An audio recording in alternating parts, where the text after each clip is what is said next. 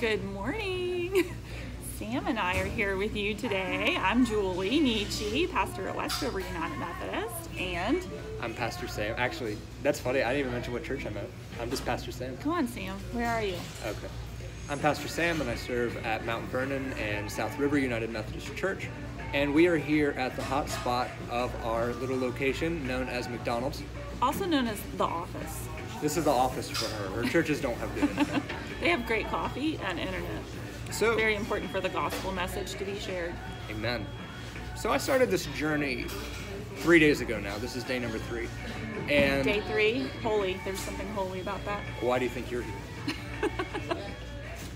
We're gathered here because a lot of people use an app. It's called the Bible app. And there's a daily verse of the day.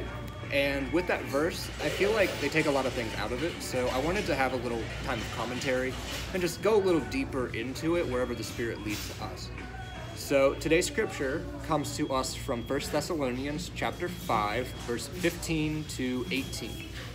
And I'll go ahead and read from the New Revised Standard Version, which tells us, "See that no one renders evil for evil to anyone, but always pursues what is good both for yourselves and for all.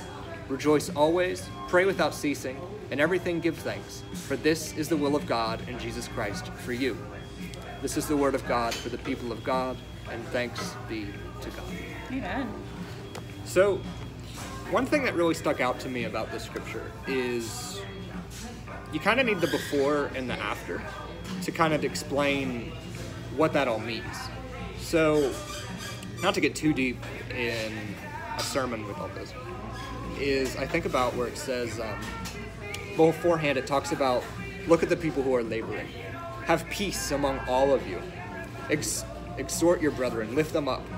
Warn those who are unruly. Comfort the faint-hearted, uphold the weak, and be patient with all, is what that says. So that's why we are rejoicing always, because we're able to do the Lord's work in all things that we do and all things that we see. Later on, I also like verse 19, it says, "Do not quench the spirit, do not despise prophecies, test all things, hold fast to what is good, and abstain from every form of evil." I have a friend who uses the King James Bible, and they prefer that one because it says abhor all that is evil, and he loves the word abhor. Nice. So that's my 2 cents on it. This isn't a scripture that needs a whole lot of exegesis and a whole lot of explaining. I just wish that they would have taken a little extra context in that verse kind of to make sense on why we are rejoicing always in what we do, because we're given that opportunity to serve. We're given that opportunity to do God's work here on earth with our brothers and sisters. What do you think, Julie?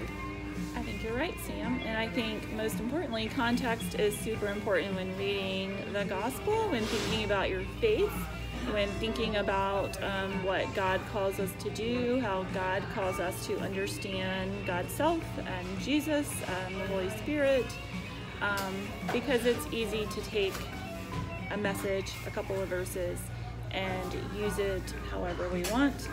So it's important to understand the before and the after, and how it can best be applied to our life.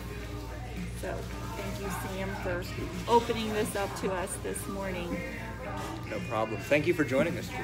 Of and course. I think since you're at the office every Thursday, I might just gather you as long as you're here. Every Thursday morning, usually, at McDonald's. We thank you for this time with us this afternoon. Happy reading. Happy reading. We'll be praying for you, and until next time, have blessings abundant. Thank you for watching. Grace to you.